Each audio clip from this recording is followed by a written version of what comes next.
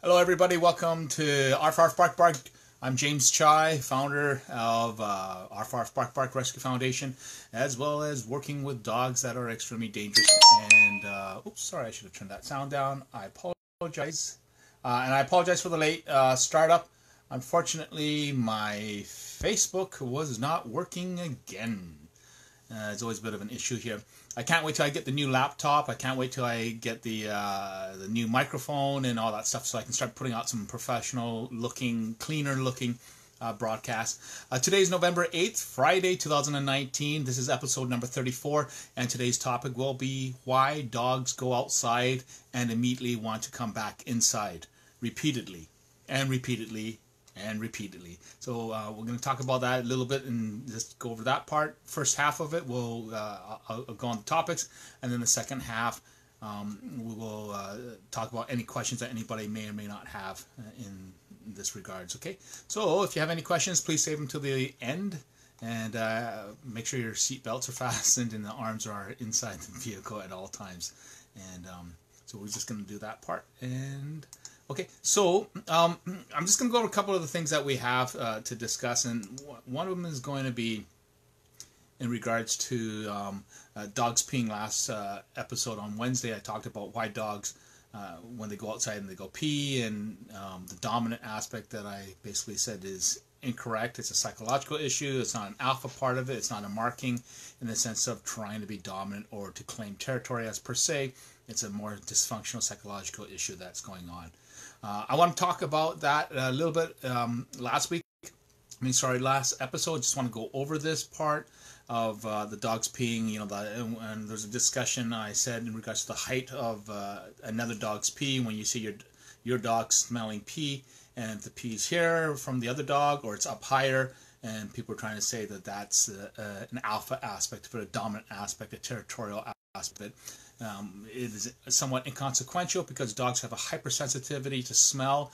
They're not going to necessarily gauge the height of another dog going pee.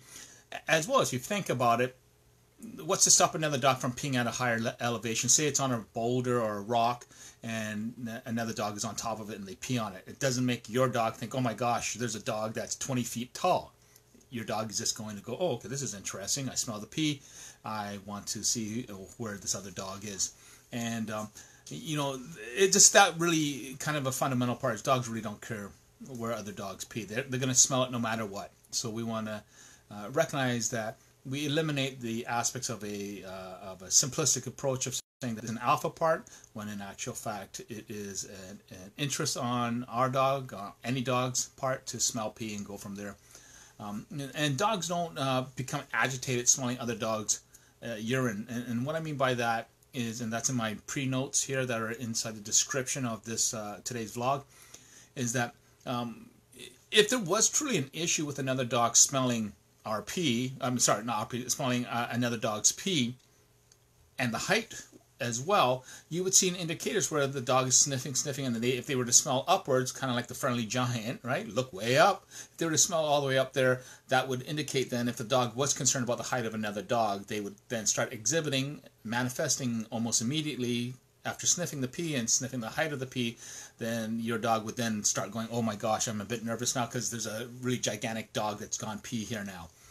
Like I say, dogs don't know their targeting very well. They tend to miss a pole if they're peeing on it. They don't always hit the boulder, the rock, whatever it is that they're trying to smell and pee on. And when it comes to large giant breed dogs, they're going to miss the pole most times, just almost always, because they're just so big and they don't see where they're targeting. And more than anything else, not because they don't know about it, they kind of don't really care, and they're just doing that part as another part of just identifying themselves. And I'll kind of talk about that later on, why some dogs pee on top of other dogs pee. It's not a dominant aspect, it's a codependency, it's a desire to create an affinity or some sort of relational behavior. Okay, so the other part is when it comes to the sniffing dogs at other height, their urine marks, the pee marks where the dog is peeing, our dysfunctional dog is not going to really be that concerned about where the other dog is peeing. the height of the other dog, because when you see your dog or any dog going up to another dog, they're going to pee, they're going to sniff where the other dog's genitalia is, no matter what. So you can see a Chihuahua trying to smell a Great Dane's penis, right, to get the scent on it. They're gonna try to smell it anyways. It doesn't change the behavior. If the dog was concerned about another dog's size, then that dog, hi Rita, then that dog would literally avoid bigger dogs, because just by socialization, by interaction, the dysfunctional dog can see another bigger dog and go, oh my gosh, that's where the dog is peeing because I smelled another dog's pee that's way up this high, and now I see a dog that is the same size. Doesn't make that dog, your dog, scared. They're going to go up and smell the pee anyways. So as I'm trying to get this all gathered, because I got difficulties trying to get this vlog going today. Basically, your dog, is going to smell pee no matter what the height is. It doesn't matter to them. They're going to smell pee of the other dog, either by their pee mark on an obstacle or an item, or they're going to see that same or similar sized dog at the dog park or on a walk, smell the dog. They're going to recognize the height and the distance. If it was really an issue, your dog's not going to smell the pee of a bigger dog without being afraid, right? So it's a dysfunctional part of it. There is this codependency aspect of it. Like I said, codependency aspect of it. So that's the thing there. And then the other part is aggressive dogs themselves are not afraid of someone else's size. They're not afraid of other dogs, bigger dog size. They're not afraid of humans we are much bigger than, taller than an average dog. Well, pretty well every dog, we're taller than, unless the dog's up on their hind legs. The dysfunctional dog, the aggressive dog, is not going to care. The aggressive dog is going to still attack the target that it wants to, regardless if it's a Chihuahua or if it is a large adult human being. If the dog is aggressive, they're not going to be concerned about the height. So it's just kind of, like I say, it's a bit of a simplification, trying to say that dogs are alpha and stuff when they pee and marking territory and blah, blah, blah. It's silly. It's a codependency issue. It's a dependency issue primarily, and then variants of it. But we kind of just wanted to talk about from last week.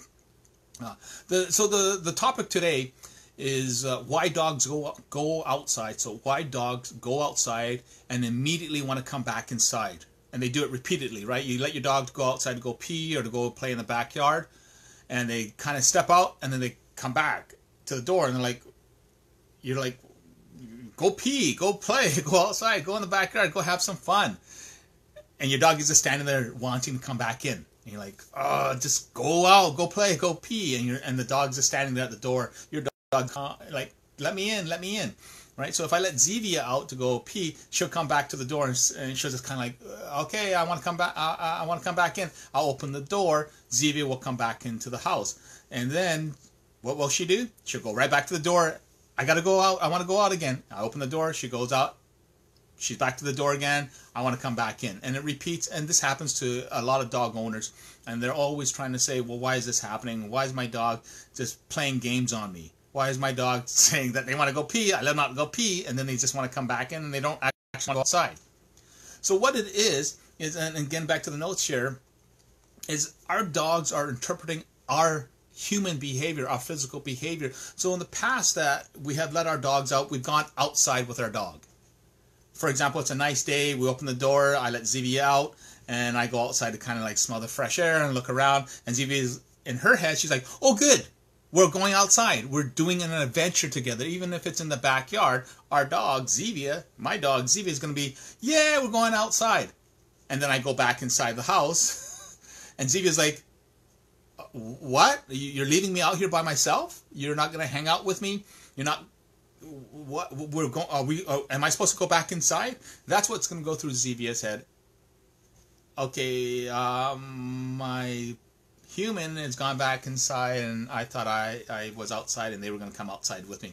So it's our physical behaviorisms that cause us to make adjustments that our dogs interpret at a tenth of a second process time of us giving them wrong signals. That's essentially it. We're giving them, our dog, wrong signals by going in and out of the house. Even if it is, again, we open the door, let them out, we walk outside, standing outside on the deck, and then I walk back inside, and my dogs are like, oh, I thought we were all going to hang out outside. because they're used to the fact that when I go out the door, front door, back door, whichever, when I go out the door, I go with them, or I bring them with me, or one or two of my dogs with me on a car ride for an errand, or I go to the backyard and I hang out with them for a bit, or as I usually do every other day, is I go out and pick up, a couple of bags of poop, and my dogs are like, oh, cool, Dad's outside, yeah, and they're all excited. But if I open the door and I don't go out, my dog, Zevia, my dogs are expecting me to go outside from what I've done beforehand. So as I close the door and I stay inside the house, they're going to look at me like, I thought you were coming outside. Why are you not coming outside? And so what happens then is we feel bad, so we open the door, and our dog's like, oh, okay, so I'm supposed to come back in. So we give our dog mixed signals. If we open the door and we went outside, our dog will be standing there going, oh, you're coming outside finally? And then your dog, well, if you move away from the door back into the backyard, your dog will then start to explore the areas and go around. If I let Zevia back inside, when she comes back to the door, like I open it up, she runs out, and then she comes right to the door going, okay, come on out, Dad. If I let her back inside, she will come back inside, and she will stay inside if I don't go out or if I don't open the door again. She'll stay inside for the rest of the day because she's thinking, okay, I wasn't going pee. I thought we were going on an adventure, but we didn't, and so I didn't get a chance to go pee, and I'm not going to go pee because it's not the right time to go pee because they think we're going to leave a bunch of things, right?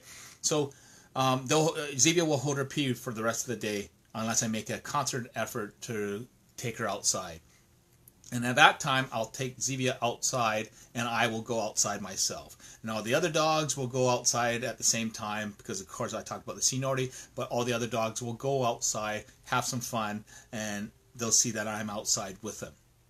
Once I go back inside, they think to themselves, oh gosh, Dad's leaving us, Dad's going inside, Dad's going to bring us some food, for like breakfast or dinner.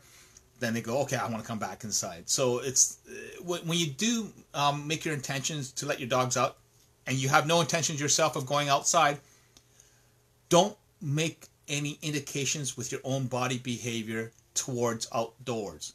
So you want to stand somewhat firmly in your body. If you open the door, you're going to be firm in your body. You're not going to make intentions to indicate even the slightest way that you're going to step outside. You basically open the door and you go outside, go pee, right? Give them the command, go pee, go poo, whichever it is. They run outside and you stand at the door. You can leave the door open somewhat as well. And if your dog comes back to you and they look at you like, okay, what's going on? What's going on? Are you not coming out, or am I coming back in, is what Zevia will think. I will just stand there at the door and I'll block it so they don't come back in. And I'm just standing there and I'll just go, okay, go pee. Go pee, Zevia. Go pee, William. Go pee. I'll tell the dogs to go pee. And then they'll watch me. And I just stand there and I don't make any indications. And then eventually they'll turn away and go, oh, okay, we're gonna go pee now. And they'll go off and they'll go pee. If that doesn't work, then step outside. Like I said earlier, step outside, close the door behind you because you don't want them running back into the house because they'll think, oh, Dad's gonna trick me. Stand outside the door. And they're going to watch you thinking, okay, is he coming out or is he just standing there? What's he doing? But they won't be thinking profoundly that I'll be going back into the house because they're going to be used to the fact that I'm outside, and they're going to think that I'm going to come out and play with them, or I'm going to pick up poop, or I'm going to be outside protecting William from Anthony trying to knock him over when William goes pee, the kind of thing that Anthony thinks is funny, and I'll just be out there. And if they continue to just stand there, then I will walk them out into the yard a bit more, and I'll stand there. I won't give any of my dogs a lot of affection or attention because, one, then the other dogs start coming in and they all want affection, and then some of them get upset with each other. And at the same time, too, is if I stand out there as I survey, as I do the seniority aspect in regards to pee and all that, I'll stand out there without engaging. And I'll talk to them, though. I won't physically engage. I will talk to them when they come up to me. I will somewhat not be affectionate to them in the sense of I'll just stand there because I need to have them all go pee before I let them in. And they all know the routine, but again, I don't want to confuse them by giving them attention, and they think, oh, okay, whatever, and then they end up forgetting to go pee, as you know, right? Sometimes we'll let our dogs out, they'll play around, they won't pee, and then we bring them back inside, and I'm like, oh, no, I forgot to take you out to pee. So I don't engage with my dogs, or any of the dogs that are at my place, until they finish going pee. Once they finish going pee, then I give them affection, I play around with them, I talk to them and all that, which is passive training, because I'm naturally playing with them. I'm giving the signal in the sense of good boy, good girl, good job, you went pee, all that positive part, reinforcing that with the affection, because beforehand I wasn't giving them affection. I hope this makes sense. It's a little bit off a bit. Okay, so right, and let's just see. So we talk about the dog going in and out. So like I say, is the only reason your dog comes back in and out is because they think that we were going to go outside, and our dog is thinking, well, he's not going outside, I need to go back inside with my human. That's the indication, and that's why it makes sense. And you'll see that when you do that again, is don't let them in, stand at the door. Don't try to negotiate with them and say, oh, go pee, please go pee, do your dad, right? Don't change your tone of voice. Say it in an authoritative manner, go pee, and you just stand there. Don't engage, don't feel bad by being, stern and telling them to go pee. Just stand there, and when they go off and run off because they're thinking, okay, well, you are going to come outside, then obviously just stand there, right? And then you do come outside. Just kind of reinforce it for them, just as a passive side of things. It's a bit of a complicated part of it, and okay. So one of the things what I'll do is I'm going to kind of just briefly go over some of the topics, and then I'll touch on this next vlog on Monday, and I will talk about next Monday as well about dogs that have vision impairment, and how you can improve the quality of your dog's perception of what's going on in the home, and so that they're not afraid of not bumping into things. Those are dogs with vision impairments, not dogs that are blind.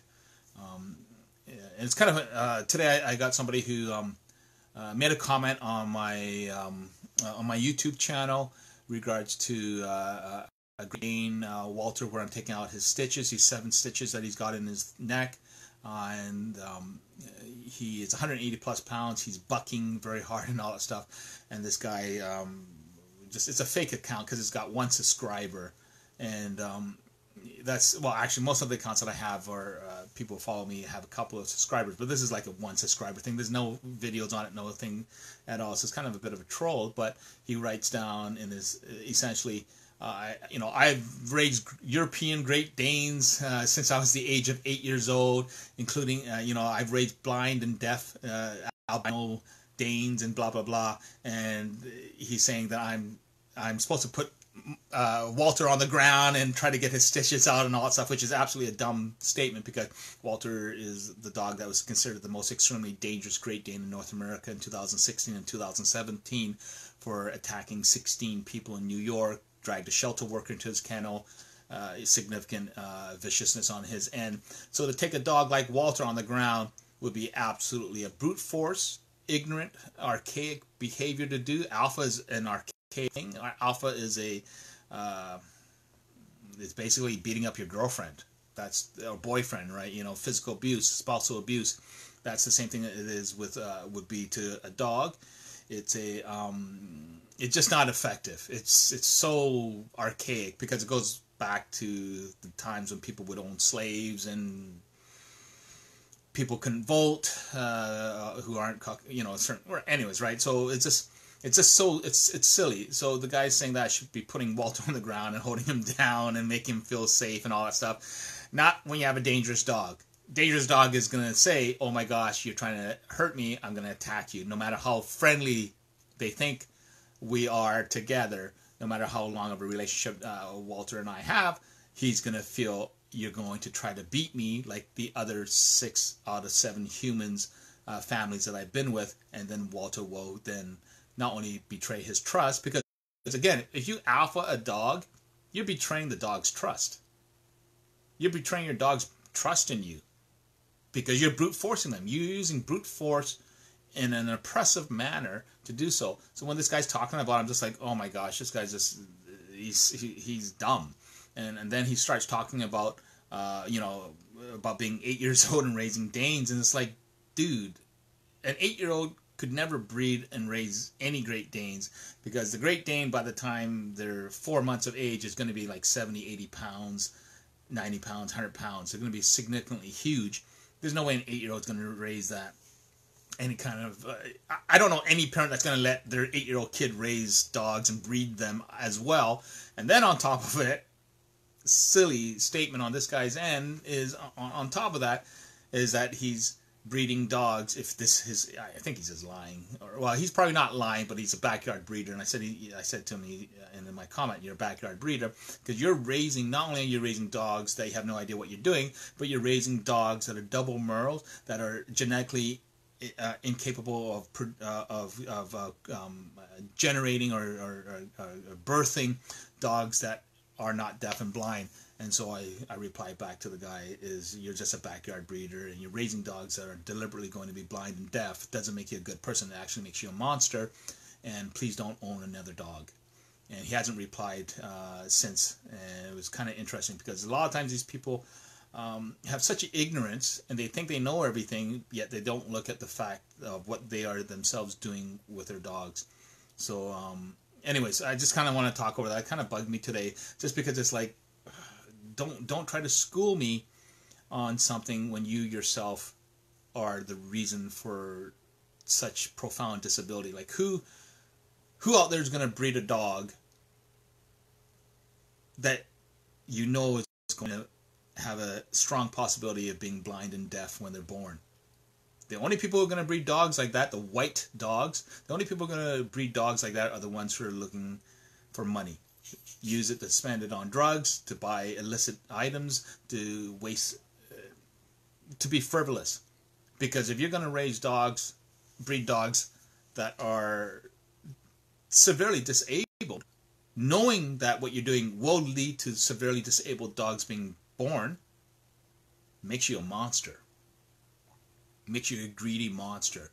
And if you're like that, I don't care. I have very little tolerance for people like that. It's deliberately being, you know, it's just brutal.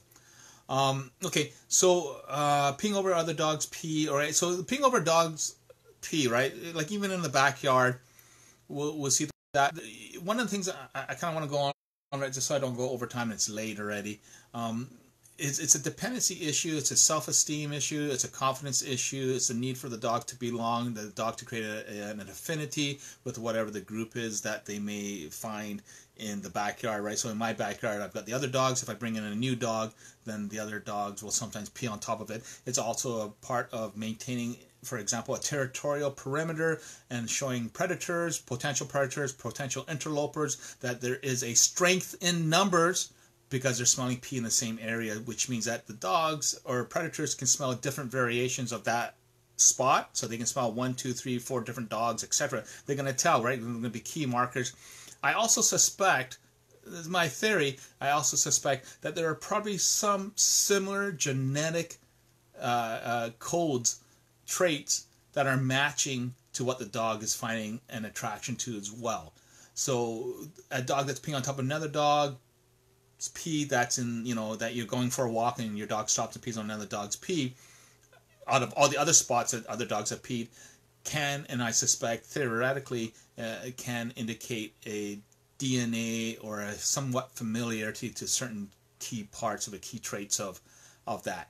So just kind of a little bit of because why would a dog pee at a certain place when another dog's peed at it? I mean, it's here in the backyard. I have Minky will go outside and he'll pee, and he will actually wait for Sammy to go pee. He'll pee, and then he'll wait for Sammy. He'll watch her, and Sammy will go pee, and she's only got 2 legs and all that, and Sammy and him get along really well. They used to play all the time. You saw in the video on my banner.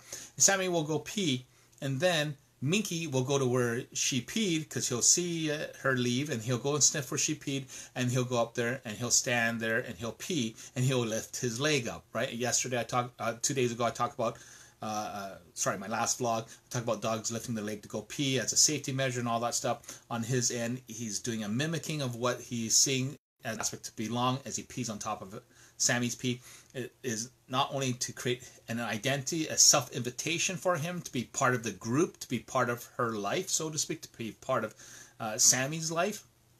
It's that ability for him to also create an inclusion on his own end, to feel like he belongs by putting his pee where other dogs have peed that are within his group. Also giving him a sense of self by peeing on top of that, as well, by self-inviting himself into the group or into Sammy's little circle, to not necessarily ingratiate himself into Sammy's life because he plays with her in the house and all that, but it's a psychological issue on a dependency basis when it comes to that. And when I just mentioned earlier in regards to the territorial perimeter aspect of the area, when your dog pees in the same place all the time, right? They pee in certain areas. The dysfunctional dog will pee in certain areas, and sometimes key points or repeated areas constantly, right? You go on a walk that evening, they pee in the same places again, etc., etc. It's not a dominant trait when it comes to a dog peeing on top of another dog's pee, because it doesn't even. And everyone says that, right? And I talked about that earlier at the top here. It's not a dominant point of it. It is a low self-esteem issue. It's a dependency issue that dog is going to pee on top of it. Minky himself has certain types of dysfunctions that he has, aside from being born and raised in a meat dog farm in South Korea. He lived there for 1.5 years before he was rescued. And it's all great. Like it's all these big 2-inch by 2-inch. It's like fencing that's used as a floor. So the video you can see he's standing on these things, and it's got to be extremely uncomfortable for him, and he's not going to be standing up to lift his leg to go pee. So he imitates the pee of what the peeing manner of what other dogs have done. Like I talked about Zevia imitating female dog imitating male dogs when they go pee. When it comes to Minky, when he pees on top of Sammy's part of it, he's lifting his leg, and his lift of his leg, because she'll pee in the middle of the backyard. She doesn't pee at the side because she has no legs, no back legs. So she'll pee where she is in the yard, and he'll pee, and he'll lift up his leg half-heartedly. So if he's standing here, he'll kind of lift up his leg a little bit like that. And it's a fake lift, which is, like I said, similar to a female dog. Why does the dog eat their own poop? I'm not talking about that today, Sammy, so talk about it some other time. Just want to stay on topic because I need to.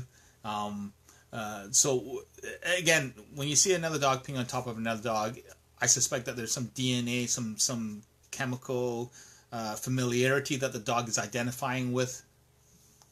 Familial or familiar identification when it comes to the dog. Whatchamacallit, let's just see where before I lost it.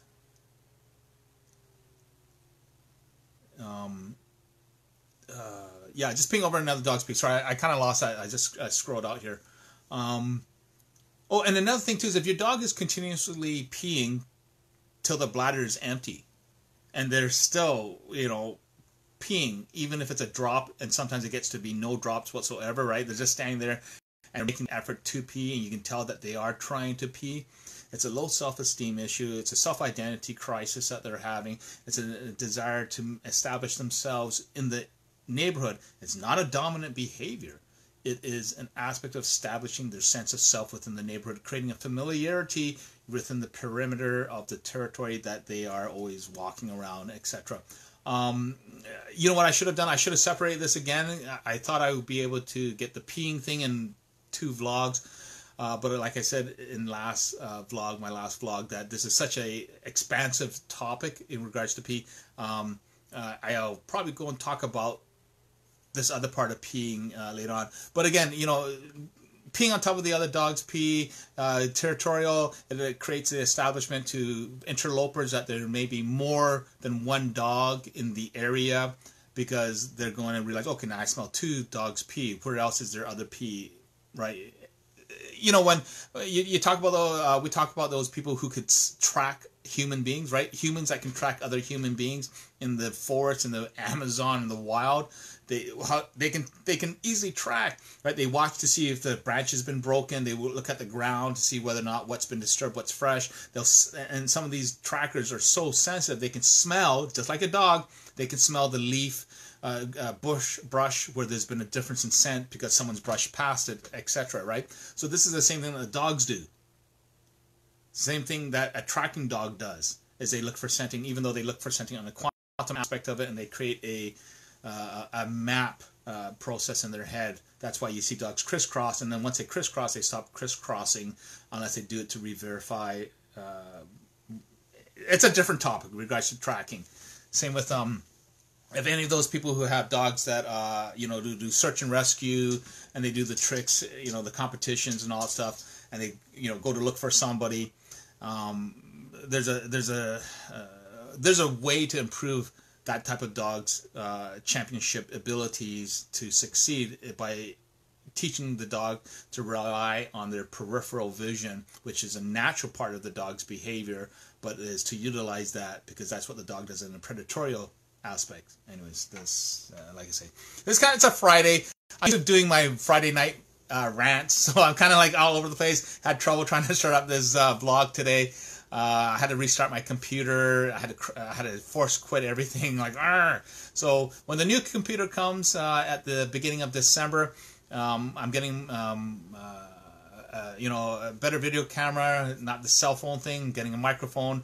I will hopefully be able to get a lot more organized, so I'm not getting frazzled by all the stuff going on. But yeah, so okay, so that's essentially establishing sentry points. Yeah, okay, so I talk about the dog peeing on the other dog's pee, establishing sentry points to interlopers, that there are more than just one dog to defend the area, that this is, and it also creates a wildlife corridor for any interlopers to understand, oh, this is where the current inhabitants live. This is where the current inhabitants do their perimeter, do their detail, do their search, do their scouting of the area, right? So then that's why they're going to pee on top of each other, because they know they're dragging their scent through everything. If a dog or doesn't want to be tracked, you can do whatever you can to hide your scent. So when the dogs are doing it overtly, they're doing it on purpose. I will go over this a bit more in detail because I feel like I'm not doing enough of a explanation, as it kind of goes a little bit off on a bit. But yeah, so dysfunctional dog, dysfunctional dog that either has above average or below average self-confidence and self-worth. So that's about the dog that pees all over the place repeatedly and empty pees, right? I call it empty pee because it is empty pee, and it's easier to call that as a simple term than anything else. And your dog wants to belong by peeing. Okay, so I said that, right? So that's that note in regards to Minky. Yeah, dog wants to belong, and by peeing, by self-inviting themselves into the perceived group, the perceived family, the perceived pack. They want to self-invite them by just going, oh, if I pee here, then I get to belong part of the group because now I'm doing what everyone else is doing. It's just like the child that mimics someone else that they idolize or that they respect, right? The little child that imitates their parent because they're like, I want to be like daddy. That's similar to what that dog is doing. But I will go further into this next on my next vlog when I talk about dogs with vision impairment, and I'll walk back on that part. So I'm just going to finish this off because I'm about 40 minutes in here. I want to keep my vlogs a bit more reliable so people know that when they are watching it, that's only a certain length of time, and that they can allocate a certain length of time. And I know people have commented to me and sent me messages and said, hey, you know what, it's hard to watch your vlog sometimes because sometimes you're 2 hours and sometimes you're 45 minutes and sometimes you're an hour and 15. And if it's hard to get to the topic right away, then we realize that it's going to be a little while before James gets into the topic itself. So I want to keep things a bit more cleaner. And I want to thank everybody for tuning in to watch me on a Friday night. You know, you could be doing a lot more different things like watching Netflix and chilling. Please follow me on my YouTube channel. The links are in my description on my post here. Follow me on Instagram and Twitter. Help me spread the word of what I'm doing and the work that I'm spent. today I met up with a couple of people. One of them is a friend of mine and her friend, and we discussed about dogs and so forth like that. And one of the questions they asked me is, James, how do you know? Right? You're saying this and this and this, but how do you know? How is it going to work? And how did you know? And what I've explained to them is that I have spent over 1,400 days, 1,400 days, over 20,000 hours alone with predatory giant dogs, smaller dogs, meat dogs. I spent over 20,000 hours one-on-one by myself at great mortal risk to my life to learn from these amazing dogs that have been unfortunately victimized severely, that I've learned the behaviors and the stuff that I've worked with them as I interact with what I suspect or theorize to what the dog's actual reaction and behavior. And when I've been able to do so, I have learned, I've made mistakes, I have been bitten, I have been attacked by the dogs that are in my home, especially in the beginning. And so it's an aspect of respect, or me just making an error in judgment at that time, as I think, okay, maybe it's this way, and then something will happen, or the dog themselves will be so victimized that their level of distrust will then surface from the subconscious behavior to an overt physical action towards me due to their historical experiences. But all these things have happened teaches me. So even if a dog reacts on their own end,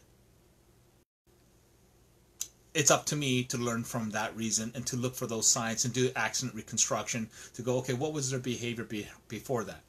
One of the things I want to say too as well is, and I mentioned this today, is people that see visually, and they see visually, or they see, they look at somebody, go, oh, that person looks like so-and-so, that kind of thing where you identify something. That's not a Rorschach aspect of it, a Rorschach. It's the part of like, oh, I see something, and this person, they look familiar, they look like this actor, they look like that actor, whatever. Those are the kind of intuitive behaviors that if you have those kinds of things, that will help you progress your own ability with reading dogs. With what I'm doing is that part of it, is if you start identifying similar traits and traits in one dog, and you'll start to see similar traits in other dogs. And then create that template, that streamlining, where that key particular trait of behavior is, like stereotyping, is common throughout similar dogs and that type of personality. Put the pieces together like a Lego block, and then you have something solid that you can rely on. Then you can start doing what I'm doing, which is to start reading dogs with that. Everything that I've learned has been at great risk, and I'm happy to share everything that I'm doing. Please share my work. Please help me promote the stuff. Thank you so much for checking in on a Friday with my vlog. Again, this is episode number 34. And I'm flattered to have people watching what I'm doing. My vlog on Wednesday, why dogs lift their leg to go pee. It's already got like over 800 views. So I am always it's very cool. It's very flattering. Okay, so thank you so much, and I will see everybody on Monday, and I'll be talking about, again, I'm going to kind of revisit and finesse out the dogs peeing on top of other dogs' pee, and the dysfunctions behind that, the insecurities, the dependency, low self-esteem, codependent, all these issues, as well as talk about how to work with a dog that has vision impairment issues. And I'll do that first, about vision impairment, and then I'll go into the topic in regards to peeing again, and then, we'll go from there. Thank you again, everybody. Enjoy yourself on this beautiful Friday, and have tolerance. Don't blame yourself for things that have happened in the past of your life. Make that as the building blocks to move yourself forward. Use the past as the foundation to create a solid structure, a solid foundation, a solid point in time. No matter what happened in your past, right? No matter what happened in your past, make whatever in your past as part of that foundation, but try not to live in the past. Try to move forward on that. And by being progressive and being optimistic at the future with a realistic goal, you can achieve some most amazing things in your life. We're all capable of doing these amazing things in our life relative to our own skill set, relative to our own experience. This is something that you guys yourself have it inside of you. When I first started out September 24th, I was super nervous. And those of you who can watch those vlogs from the beginning, super nervous. My voice. just you know, stick to what it is that you believe and follow that dream of yours, even if it may not seem significant to you, but it's a dream, and that dream is important inside of your heart. Follow that through. Be successful in achieving those things. When people try to put you down, try to attack you, try to say things about that, just fluff it off. They're not doing what you can do, and even if they were doing the same thing, hey, you're doing what you can do to the best enjoyable ability that you have. And if it makes you happy, absolutely, very, very cool. Be happy with what you do. Like Bobby McFerrin, be happy. Don't worry, be happy, right? Just do what it is that you feel happy about. Reward yourself for the little things that you've done. Realize how incredible you are as a human being. Thank you, everybody. Have a great Friday, and we will talk later. Bye-bye.